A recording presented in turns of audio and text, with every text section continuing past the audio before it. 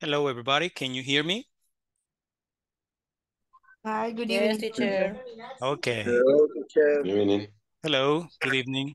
Good evening, teacher. Okay. Just give me a Hello, teacher. Hello. How are you? Fine. Fine, teacher, and you? I'm doing fine. Thank you. A little sleepy. Okay, but here we are. Aquí estamos. Ya veo decoraciones navideñas ahí de fondo. Y estamos con todo el espíritu navideño. Okay. I'm going to share the screen with you. Just a moment. Let's see.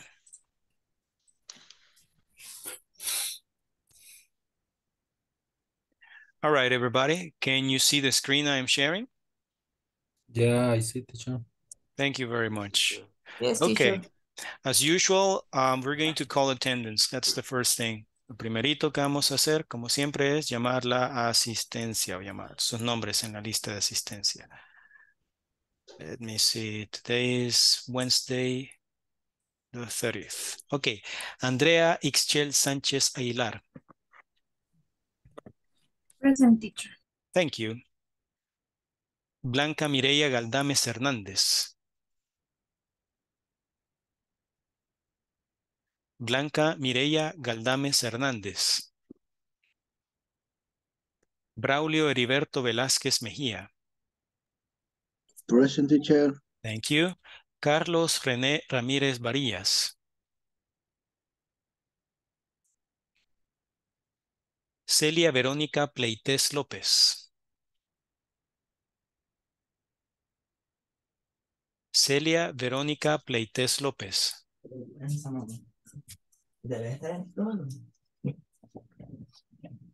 Celia Verónica, ¿no? Claudia Yesenia Évora de Hernández. Present, teacher. Thank you. Doribel Arelí Ariaza Flores. Present, teacher. Thank you. Elena Gabriela Jovel Valle.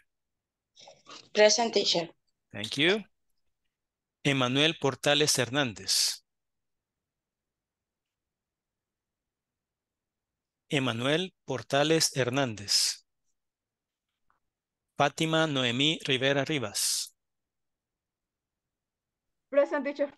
Thank you. Irma Zuleima Grande de Cuellar.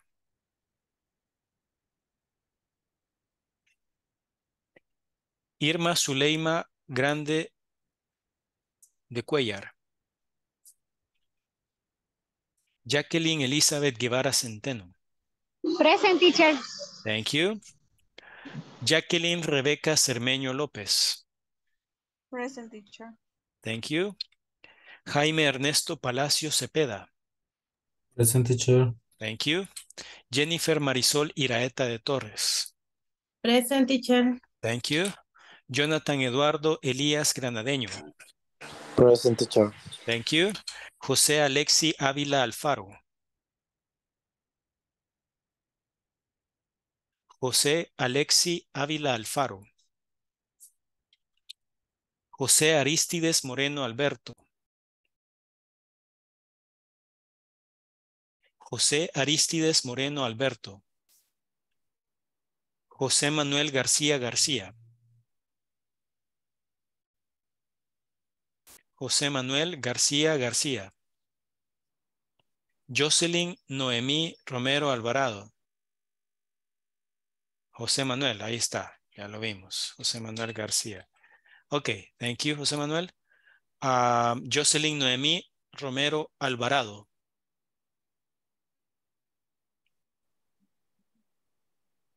Carla Abigail Aguilar Rodríguez. Carla Abigail Aguilar Rodríguez. Ligia Lisbeth Arias Abarca. Ligia Lisbeth Arias Abarca. Marcela Alejandra Lousel Bonilla. Present, teacher. Thank you. Mirna Yanet Landos de Luna. Present, teacher. Thank you.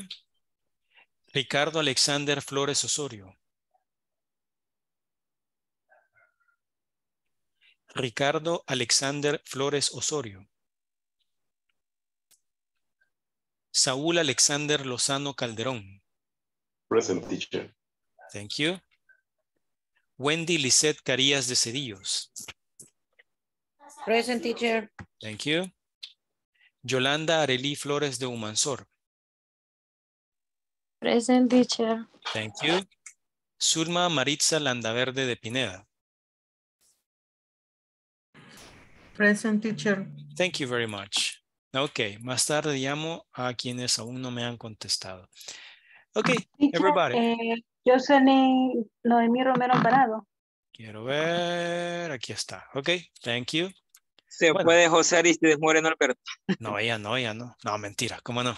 Ok, José Aristides Moreno Alberto, ya está. ¿Alguien más que no haya? Galdames Hernández. Blanca Mireya. Ok. ¿Alguien más?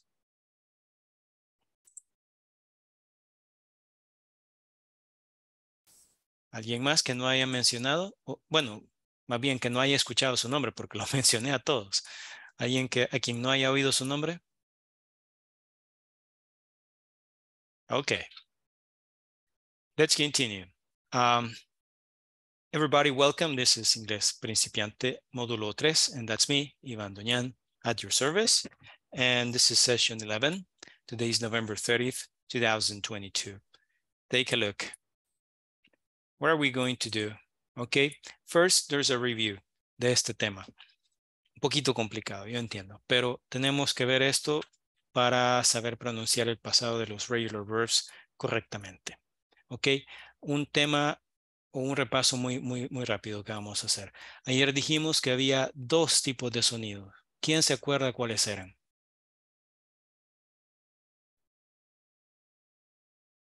José Manuel. Aunque creo que no va a poder contestar porque creo que el micrófono no le funciona. Pero tal vez si lo pone en el chat. Ok. Wendy Lisette. Yes, teacher. Voice, voiceless. Voiced and voiceless. That is correct. Okay, thank you. Los otros que querían participar también, thank you very much. Okay, yeah, we have voiceless sounds and we have voiced sounds. What is the difference? Voiceless sounds, when you produce voiceless sounds, you can't hear your voice. There is no voice. And when you touch your throat, you feel no vibration. Okay? What about voice sounds? Okay. Por acá nos avisa José Alexi, tiene problemas de conexión y con el audio. Ok, gracias por avisar. Okay, voice sounds. What happens with voice sounds? When you have voice sounds, you produce your voice. And if you touch your throat, you will feel some vibration. You have some examples of these sounds. Acuérdese, estas no son letras, son representaciones gráficas de sonidos. Esta no es una F, más bien es el sonido. Okay, this is voiceless. This is voiced. This is voiceless. This is voiced. This is voiceless. This is voiced. B. This is voiceless. T. This is voiced. D. This is voiceless. This is voiced. G. This is voiceless. Sh. This is voiced. J. This is voiceless. Ch. This is voiced. J. So let's hear the voiceless sounds. S. Sh. Ch. En ninguno de esos se produce mi voz. Solo es el sonido del aire escapando de mi boca. En los siguientes, en todos se produce la voz y en todas vibran las cuerdas vocales. V, Z, B, D, G, J, J. Also, all vowel sounds are voiced. Todos los sonidos de vocal caen en esta categoría, voiced. Okay? So, what about this? You have some examples. Usted tiene que identificar el sonido con el que termina determinado verbo para saber la pronunciación de ed. Todos los siguientes terminan con voiceless sounds. Sorry. Okay. Stop. Complete. Kick. Laugh. Unearth. Kiss. Finish. Sh. Watch. Ch. All of them finish in a voiceless sound. Take a look at these. All of these are voiced sounds. Rub. B. Decide. D. Flag. G. Love. V. Bathe. V. Amaze. Z. Damage. J. Dodge. J. Todos ellos terminan en un voiced sound. Y si usted se fija en esta lista que le acabo de mostrar y la anterior, todos esos verbos están en forma base. ¿Ok? Now, take a look. Entonces, ¿en qué consiste? The pronunciation of regular verbs ending in ed depends on the final consonant sound of the verb in base form. There are 3 ways to pronounce ed endings of regular verbs. Rule number 1. Repaso, es lo que vimos ayer. The final voiced sound. Si el sonido final del verbo regular en su forma base es voiced, entonces el ed se pronuncia d. D, que a su vez ese sonido es voiced también, porque se produce la voz. D. Examples. Call. The final sound. L. L. That's a voiced sound. So, ¿cómo se pronuncia el verbo en pasado? ¿Cómo sería? ¿Quién me ayuda?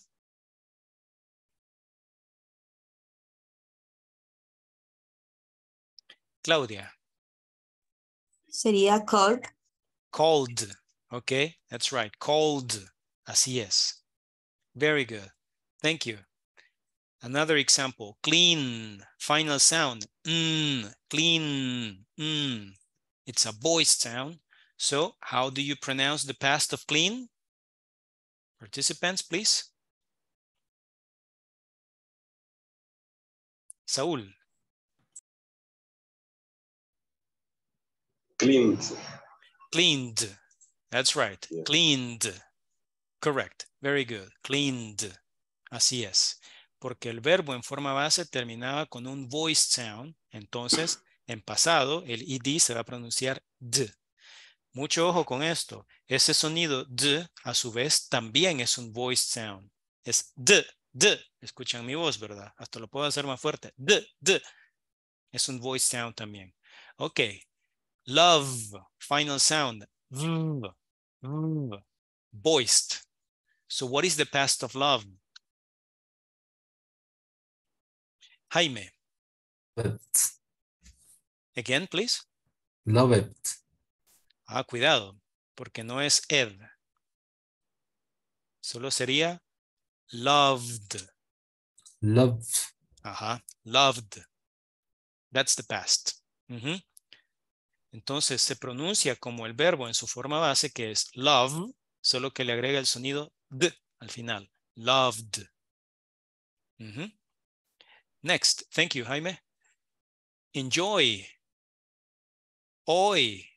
It's a vowel sound. Es un sonido de vocal. Y dijimos que todos los sonidos de vocal eran voiced. So, enjoy. What is the past of enjoy? Who wants to participate? Claudia. Enjoyed. Enjoyed. Enjoyed. That's right. Very good. Okay, next. Offer. Offer. The final sound is That's a voiced sound. What is the past of offer? Claudia Évora. And then, okay, Claudia. Vamos a darle. Excelente que me participe, me encanta, pero veamos, quiero que los demás también ahí le demos we give it a try, ¿verdad? Que intentemos. Wendy. Offered. Offered. The past is offered. Very good. Ok. Muchas gracias a todos los que me están participando. Queda siempre la atenta invitación a todos los demás a que lo intenten también, ¿verdad? Lo peor que puede pasar es que los voy a corregir respetuosamente, ¿verdad? Y vamos a aprender todos. Es lo peor que va a pasar. De cualquier manera, usted sale ganando. Ok. So, offered. Very good. So, again, the rule is if the final sound of the verb in base form is voiced, then the ed ending is pronounced d. Ese sonido d también es voiced. Rule number 2. If the final sound of the verb in base form is voiceless, then the ed is pronounced t, el cual a su vez también es un voiceless sound. Usted no produce su voz al decir t, t, t. Es voiceless también. Examples. You have help. It's the final sound. What is the past of help? Veamos. Andrea Ischel. Help. Helped. That's right. The past is helped. Correct. Very good. Thank you, Andrea. Another example. Look. Final sound. Voiceless. So what is the past of look? Wendy. Looked. Looked. Okay, very good. Looked. Por aquí me comenta Zulma Maritza y José Alexi que tienen problemas de internet. Por momentos no escucho nada. Híjole. Si ahí tenemos un problema. Bueno, de igual manera, recuerden que la clase queda grabada. Si se pierde en alguna sección, siempre podemos verlo más tarde, ¿verdad? Pero igual, gracias por comentármelo. Ok, Mirna, you're next. O no sé si tenía una pregunta, Mirna. No, participar. Okay, great. Okay, the next verb is wash. Shh. Voiceless sound. What is the past of wash, Mirna? Wash. Wash. El sonido tendría que ser. ¿Sería? Wash. No me sale. Ok, no le sale. Ok, no hay problema. No. Claudia Évora. Washed. Washed. Washed. That's the past. Washed. Okay, thank you. The next verb is laugh. The final sound is laugh. It's a voiceless sound. Saul, what's the past of laugh? Yolanda Areli goes for the next one. The microphone, Saul. Laughed. Laughed, correct. The past is laughed. That's right. Very good. Thank you. Then the next one, you have the verb kiss. Aunque nos gusta todo, ¿verdad? Kiss. Gusta dar besitos. Okay. The final sound is s, s, voiceless sound. What is the past of kiss, Yolanda? Hi. Hi. Kids. Again, please. Kids. Me parece que aparece el sonido antes y no al final. Sería kiss y al final el sonido t. Kids. Kids. Okay, let's repeat. Kissed. Kids. Kissed. kiss. Ajá.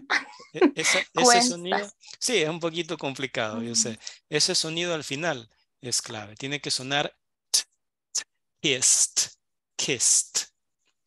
Ese es el pasado de kiss. Ok, everybody, thank you. Vamos a practicar. Hay que practicarlo, correcto. Ok, Doribel, you go for the next one. You go for the next one, I'm sorry. So, bueno, ya vimos, esas son las mismas reglas de ayer, pero hay una regla final. ¿Qué sucederá cuando tenemos un verbo como decide? Decide. ¿Cuál es el sonido final del verbo decide? No cómo se pronuncia en pasado, sino el sonido final del verbo en forma base decide. ¿Cuál es ese sonido? Saúl. Decided. Ok, veamos. El sonido final de decide es d. D. Ok, ese es el sonido final. D. Es un voice sound.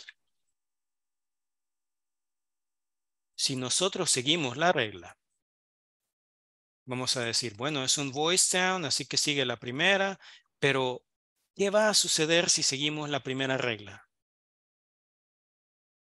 ¿Cuál sería el problema? Wendy. Que se escucharía decide y Ujú. no termina así porque Es el mismo es, sonido, ¿verdad? así es. Ajá. Se escucharía decided. Ajá. Y eso no suena bien. ¿Ok? Decided. Ahí hay un problema. Yolanda, no sé si tenía una consulta o le quedó la manita levantada, nada más. Sorry. Le quedó la manita. Yo estaba cansada.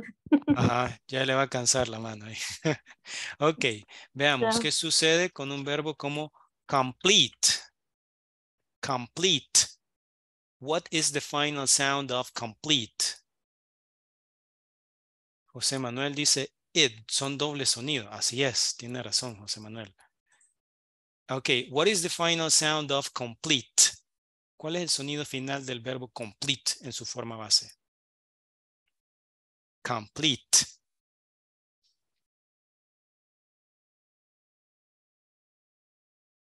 Ujú.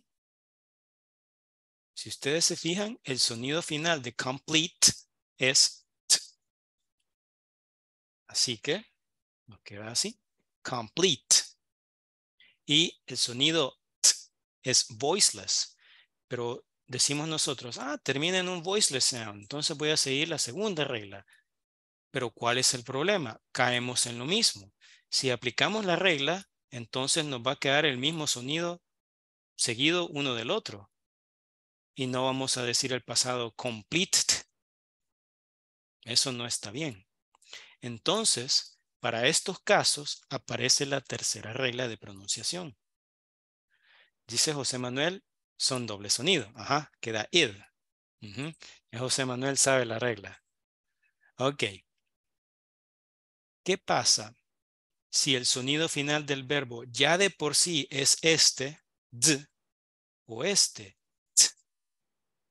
Como no podemos repetir el mismo sonido porque suena bien feo, entonces el id se pronuncia id. Id. Eso es lo que va a pasar con estos ejemplos. Veamos. Need. Need. Termina en d. O sea, en este sonido precisamente. Si seguimos la regla nos quedaría needed, pero eso no suena bien. Entonces, como es este sonido, el id va a sonar id. The past of need is needed. Needed. Another example. Want. Want. Final sound is t. Es este sonido en particular. No podemos aplicar la regla a esta porque si no nos queda wanted y eso no existe. Entonces, si termina en el sonido d o el sonido t, entonces el id se pronuncia id. Aquí hay una pequeña variación en pronunciación, pero eso depende del acento que estemos utilizando. Si fuera en Inglaterra sería wanted, se pronuncia bastante este sonido, wanted. Pero en Estados Unidos y Canadá se dice wanted, wanted, need. Casi no se oye esa T que va por medio. Wanted. Lo que sí es importante que el sonido final sí es id, wanted. Another example.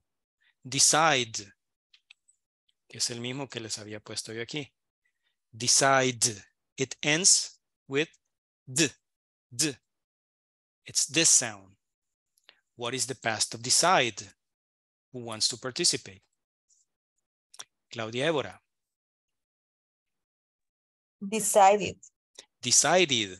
That's right. Decided. Very good. Another example. Complete, que es el otro que estaba mencionando. The final sound of complete is complete. What is the past of complete? Blanca Mireya. Completed. Completed. Correct. Very good. Completed. Id. Very good. The last one. Visit. Visit. Final sound. T. What is the past of visit? Wendy. Visited. Visited. Correct. Ahí está. Esas son las reglas de pronunciación. Ahora, estoy 100% consciente que esto no es fácil. Que esto al principio nos vamos a confundir bastante al tratar de hacerlo. Y es lo más normal del mundo.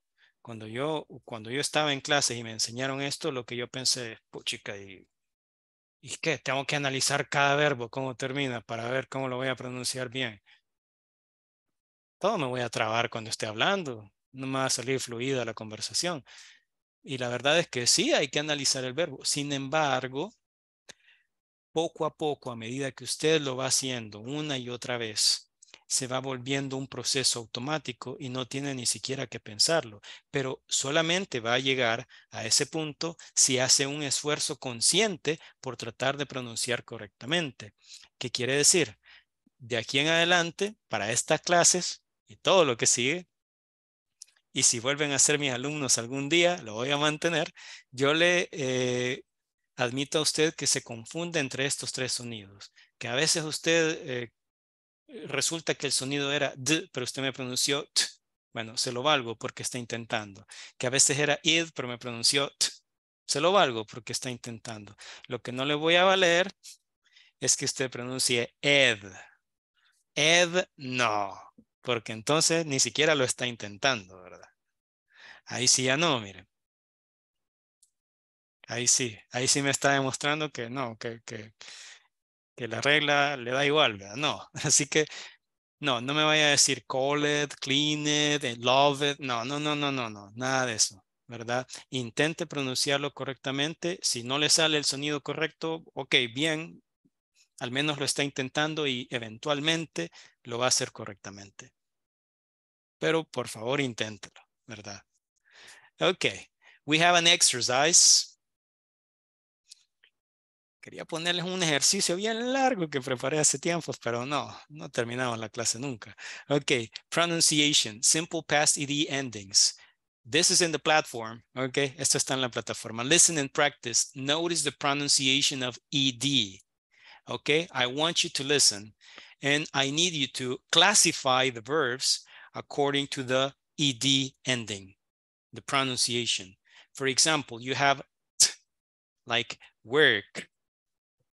So worked, watch, voiceless, watched. The sound d, clean, voiced, cleaned. Stay, a, voiced, stayed. What about this one? Invite, ya es este sonido, así que invited, id. Visit, we have this sound. So visited, id. I'm going to play the track. I want you to listen and I need you to classify the verbs in the right category according to the ed ending, the pronunciation of the ed ending. ¿Ok? Ahí vamos. Avísenme por favor si escuchan. These verbs end in t. Worked. Watched. Could you hear that? Okay, thank you. Yeah, teacher. Thank you. Thank you very much. Okay, let's continue. These verbs end in d. Cleaned. Stayed.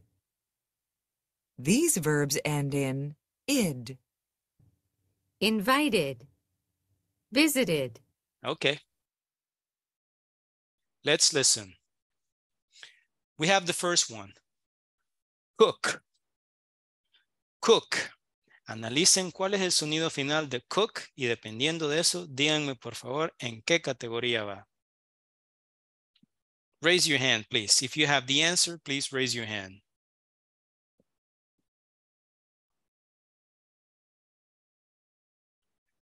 Chat entry here. José Manuel dice, bueno, me ha puesto dos respuestas ahí, no sé cuál de las dos. Ok, Wendy.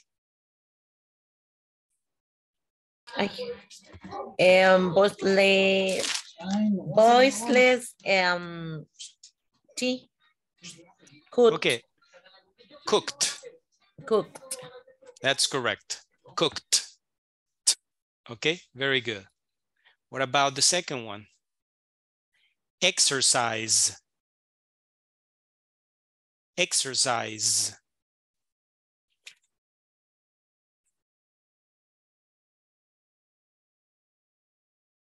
Wendy. Exercise. ED. Id. Are you sure? What is the final sound of exercise? Exercise.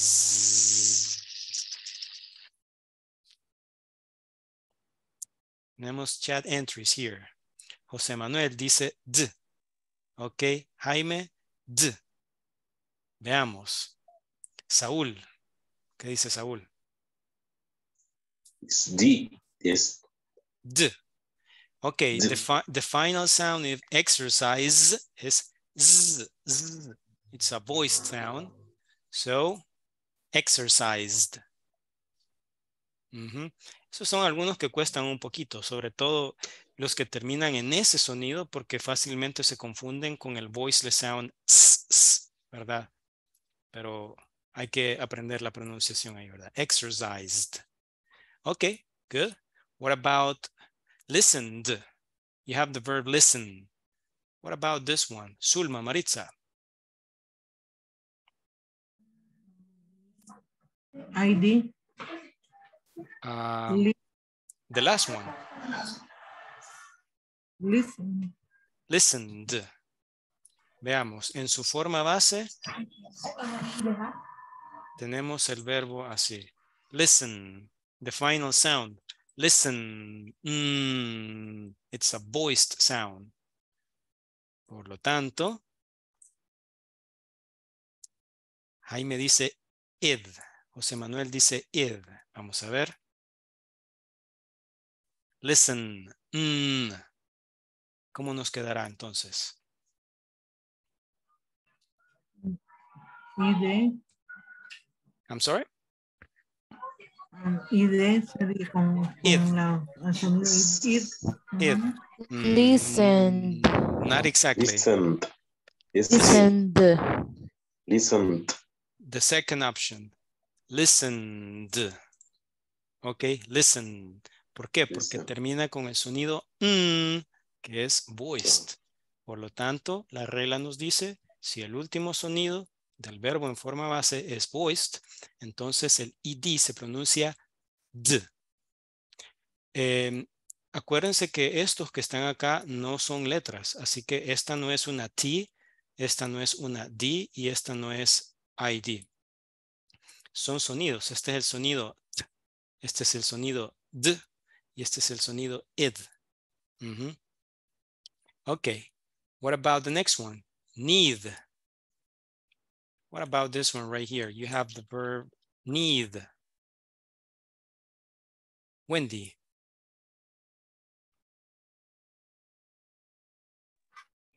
Ending in D is a needed. Needed. ID. ID. Okay, needed. That's right, you have needed. ¿Por qué será eso? Porque need ya de por sí termina con el sonido D. Por lo tanto, tenemos que decir needed. Ok, sería id, needed. Thank you very much. What about shop? You have the verb shop in base form. Does it end with the sound t, with the sound d, or with the sound id? Saul. The sound Z. This one, the second one, d. Yeah. Okay. Yeah, Vamos a ver. José Manuel dice id or d. The first option. The first option. ¿Quién me dijo eso? Por ahí escuché una vocecita. Andrea Ixchel. Okay. Thank you. The first option. Yeah, because the final sound of shop is p. Voiceless sound. Es voiceless. Por lo tanto, el pasado se va a pronunciar shopped. There you go. Shopped. La clave siempre es el último sonido del verbo en su forma base. Esa nos va a decir cómo vamos a pronunciar el ed. Okay. The last one, you have the verb wait. What about the verb wait?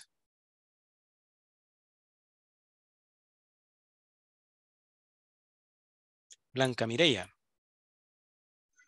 Sería waited en ID. Id, ¿verdad? Waited. Así es. ¿Por qué? Porque termina con el sonido t, t. Y si es ya sea este sonido o este sonido, entonces el ed se pronuncia id. Waited. Okay? Yeah, that's right. So, everybody, I'm going to read the verbs. Si usted quiere, puede pronunciarlo en su casa en privacidad, ¿verdad? No voy a poner el micrófono si le da pena. Okay, you can practice that now. Okay.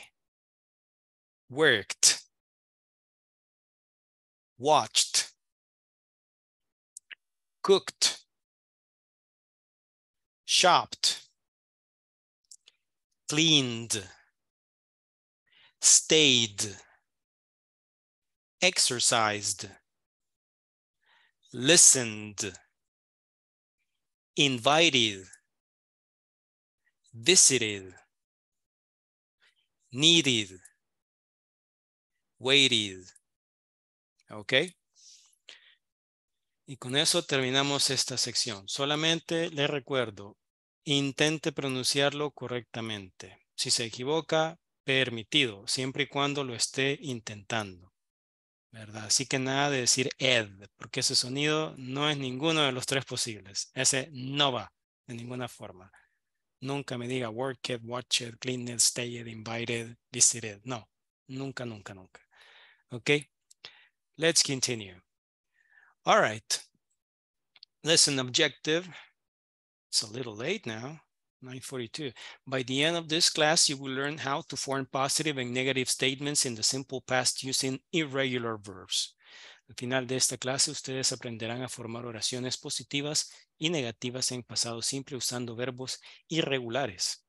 Llegamos a esta parte tan temida. Grammar focus.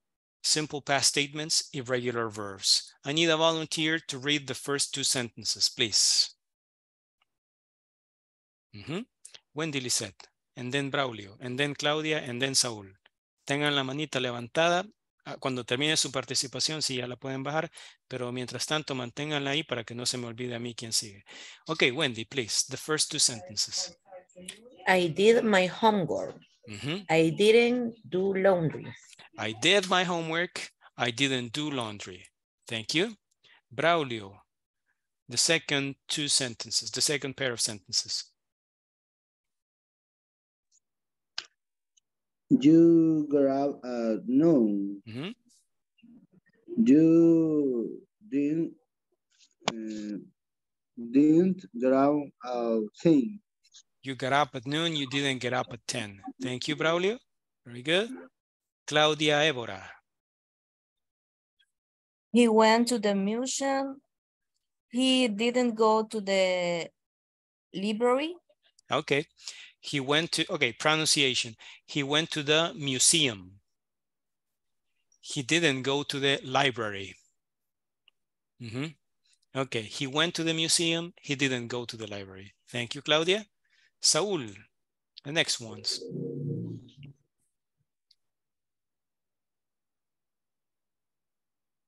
May you put move that I can see you can see. Yeah. Okay. No sé si alcanza a ver ahora. Yeah, no. Okay. We met our classmate. We didn't meet our teacher. Okay, we met our classmates. We didn't meet our teacher. Thank you, Saul. Sulma, the next pair of sentences, please. You come home late and you didn't come home early. You came home late. You didn't come home early. Okay, you came home late. You didn't come home early. Thank you. And Blanca Mireya, the last one. They had a picnic. They didn't have a party. They had a picnic. They didn't have a party. ¿Qué se fijan ustedes acá? Las mismas reglas que hemos estudiado para la formación afirmativa y negativa de los verbos regulares aplican acá. No estamos hablando de las reglas de spelling, esas no aplican para nada, pero sí aplica lo que habíamos dicho anteriormente, que en la oración afirmativa usted va a utilizar el verbo en pasado, mientras que en la negativa va a utilizar didn't y luego el verbo en forma base. Es la misma regla. La diferencia hoy es que estamos tratando con irregular verbs. ¿Y qué pasa con los irregular verbs? Esto es adicional. Esto no está en la plataforma ni en el manual. Simple past irregular verbs. Look, some verbs are irregular. That means not regular.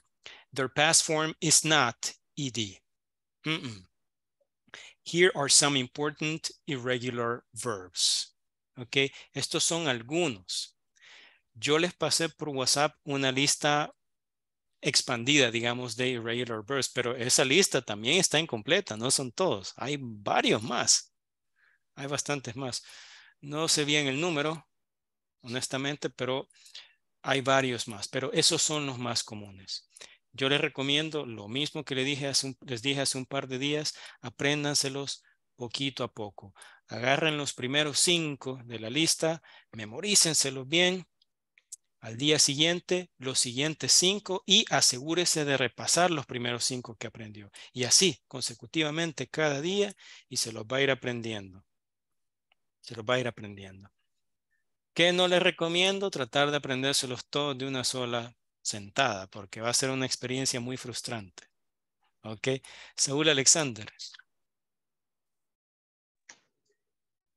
Teacher, el WhatsApp es a donde usted los mandó, es el WhatsApp donde publican los anuncios la señora secretaria. Sí, al grupo.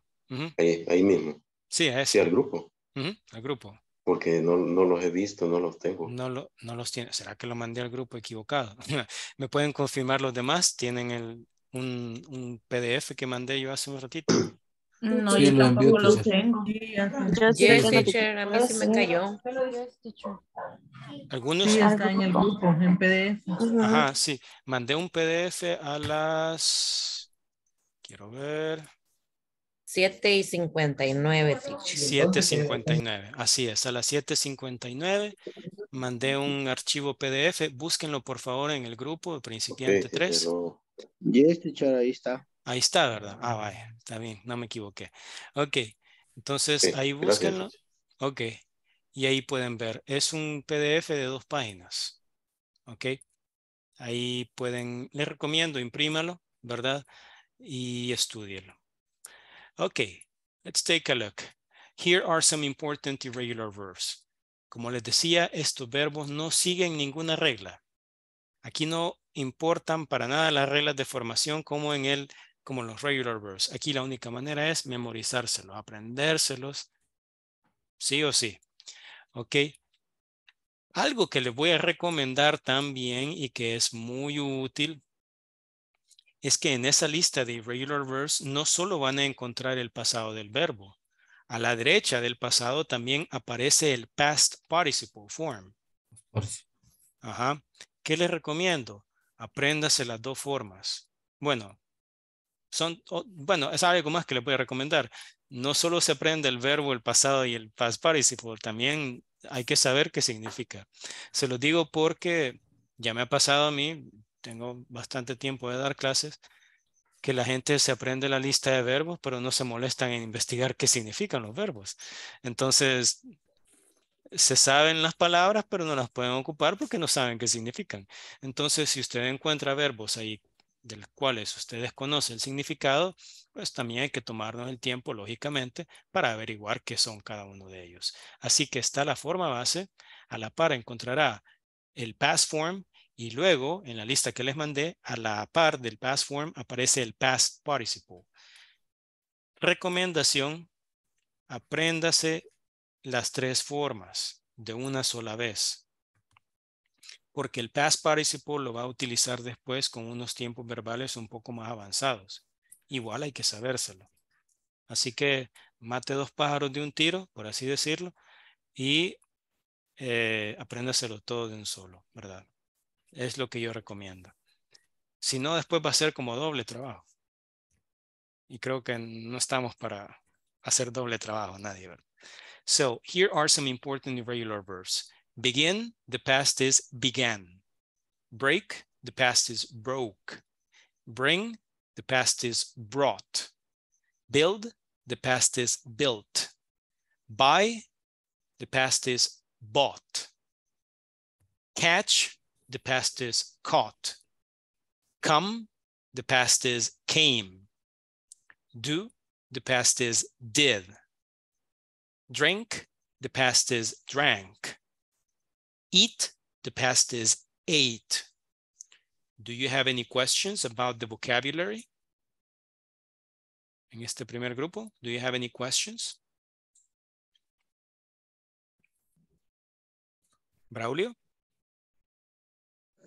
Number 4, teacher, ¿cómo? Build. ¿Cómo se pronunciaba? Build is the base form, the past form, built. Okay, you're welcome. Second group, fall, fell, find, found, fly, flew, forget, forgot, get, got. Give, gave, go, went, have, had, hear, heard, know, knew. Any questions about the second group?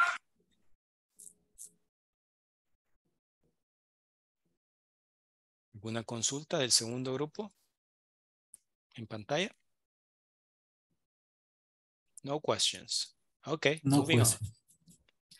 Leave, left, lose, lost, make, made, meet, met. Pay, paid. Put, the past is put, es igual. Read, read. Look at this. The spelling is the same. R-E-A-D, R-E-A-D, but the pronunciation is different. In base form, you say read. In past form, you say read, like the color, como el color de mi camisa, red. Así se pronuncia, en pasado. Si usted dice, I read the newspaper, está hablando en presente. Yo leo el periódico. Pero si usted dice, I read the newspaper, está hablando en pasado. Yo leí el periódico. ¿Ok? Next. Ring. Rang. Say. Said. See. Saw. Before we continue, do you have any questions?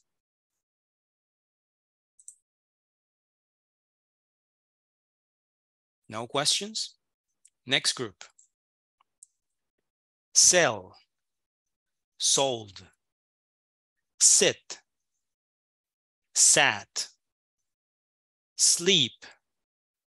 Slept. Speak. Spoke. Stand. Stood. Take. Took. Tell. Told. Think. Thought. Win. Won. Write. Wrote. Do you have any questions about the vocabulary in the final group?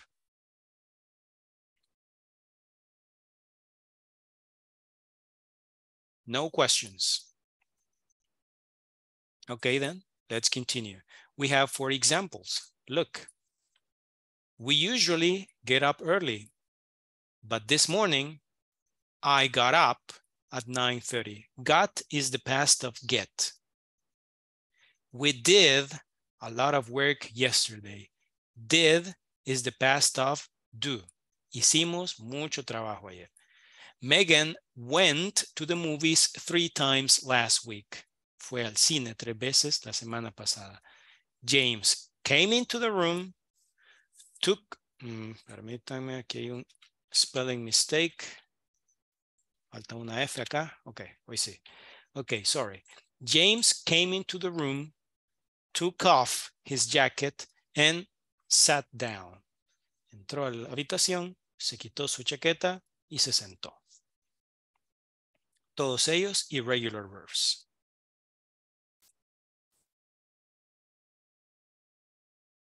Este ejercicio es muy largo para hacerlo al poco tiempo que tenemos, así que vamos a...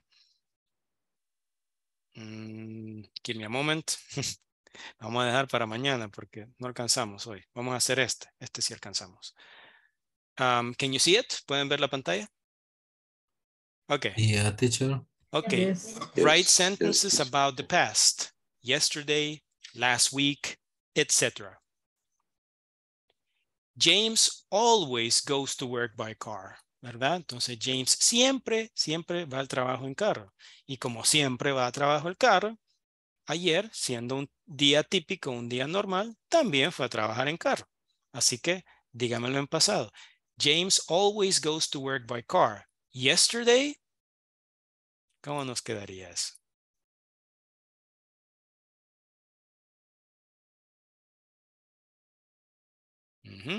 Raise your hand. Went. Okay, went is the verb, but what about the complete sentence? Si decimos que él fue al trabajo en carro, ¿cómo nos quedaría? Yes, he did. Veamos. Ok, vamos a tratar. Yesterday, Ajá. James always, no, yesterday James went to work by car. Yesterday, James went to work by car. Así es. Pero para evitar ocupar la palabra o el nombre James 2 veces, vamos a ocupar he. Braulio está bien cómodo ahí. La habitación de su hijo. Con Tiger y todos los muñequitos. Sacar dormido, cuidado. Okay, so James always goes to work by car. Yesterday he went to work by car. Ayer fue al trabajo en carro. No vamos a ocupar always porque esto es para el presente, siempre va, ¿verdad? Así que lo quitaríamos. No tendría sentido utilizarlo si es en pasado. Yesterday he went to work by car. Very good. Thank you very much. What about number 2? Rachel often, seguido, con frecuencia, Rachel often loses her keys. No, Braulio, no hay problema, no hay ningún problema. Okay, so Rachel often loses her keys. Wendy tenía la manita levantada desde antes. Y luego Saúl. She lost her case last week. She lost her keys last week. Yes, she lost her keys last week. Very good. Thank you, Wendy. Saúl, number 3. Kate meets her friends every night. Ya se reúne con sus amigas o sus amigas cada noche. Braulio says, my baby is sick. She I'm met sorry. her friends every night. Every night? Last night. Last night. Last okay. night. So, yeah. She met her friends last night. Thank you, Saul. Better call Saul. Okay. She met her friends last night. Okay. Number 4. I buy a newspaper every day. So what about yesterday? Mirna.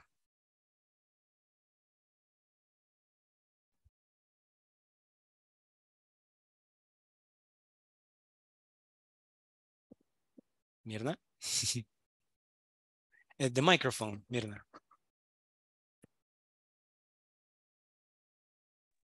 Okay, o sí. Yes. I bought a newspaper every day. Not every day. Yesterday. Yesterday. I buy a newspaper. Nada más. About, I buy a newspaper every day. Yesterday, perdón, ¿cómo I se bought a pronuncia, teacher? newspaper. Bought. Bought. Bought. Vaya, aprovecho para decirles esto. Es un error bien común. Lo he escuchado hasta, bueno, de gente que no tendría que cometer este error, digámoslo así. Esto se pronuncia bought. El sonido es O, nada más. Cuidado porque mucha gente dice boat, pero no es boat, no lleva el sonido O. Boat es una palabra totalmente diferente. Ese es boat. El barco, ¿verdad? Boat. Pero el pasado de buy es bought. Se los digo para que no vayamos a cometer ese error. De manera preventiva, les aviso porque veo que demasiada gente comete este error. Así que es bought. Ese es el pasado de buy. Si usted dice bought, ya es otra palabra. Es esta, ¿verdad? Okay, thank you, Mirna. Very good. Yesterday, I bought a newspaper. Very good. Number 5.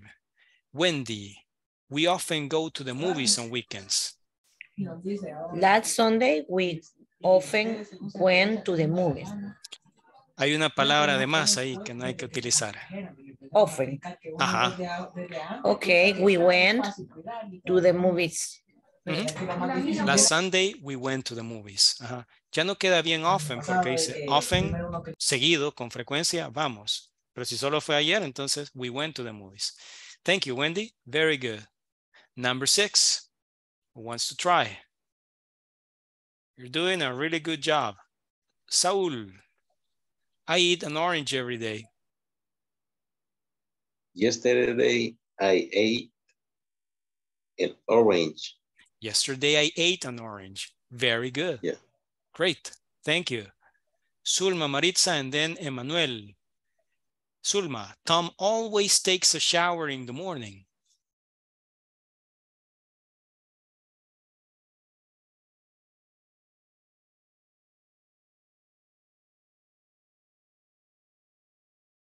Sulma. El micrófono lo tiene desactivado.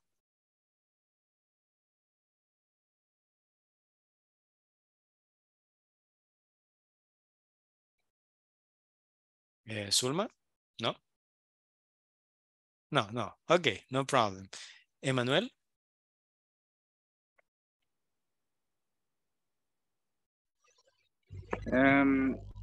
This morning he took a shower. This morning he took a shower. Correct. Okay. Tom always takes a shower in the morning. This morning he took a shower. Thank you, Emmanuel. Blanca Mireya, number 8. Our friends often come to see us. They came to see us. They came to see us last Friday. Vinieron a vernos el viernes pasado. They came to see us last Friday. Very good. Zulma dice, no me quiere funcionar el micrófono. Está de renuente el micrófono. Ok. All right. Bueno, thank you for letting me know. Gracias por avisar. Ok. All right. Very good. Estamos haciendo súper bien, pero se nos acabó el tiempo. Vamos a tomar asistencia por última vez. Carlos René Ramírez, creo que no está. Celia Verónica Pleites López. Present. Thank you. Emanuel Portales Hernández. Sí, acaba de participar, así que aquí está. Present, teacher. Thank you. Irma Zuleima Grande de Cuellar. Irma Zuleima Grande de Cuellar. Last call. Ok. José Alexi Ávila Alfaro. Ahí está. Ok, thank you. Carla Abigail Aguilar Rodríguez. Present, teacher. Thank you. Ligia Lisbeth Arias Abarca.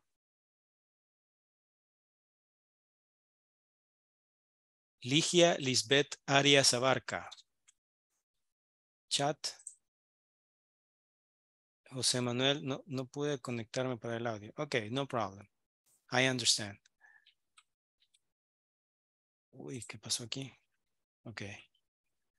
Mirna Janet Landos de Luna. Present, teacher. Sí, aquí anda. Thank you very much. Okay, we finished. We will continue tomorrow. No vayamos a perder la clase mañana, que terminaríamos la unidad y también vamos a echarle un vistazo general, una indicación sobre cómo resolver el midterm. De acuerdo, así que por acá nos vemos. De nuevo, la atenta invitación e indicación también, que si es posible tener la cámara encendida, por favor hay que hacerlo. Es uno de los requisitos del programa. Okay, everybody, thank you very much. We will continue tomorrow. Thank you for your attention and your participation. Good night. Good night, teacher. Good night, teacher. Good night, teacher. Good night.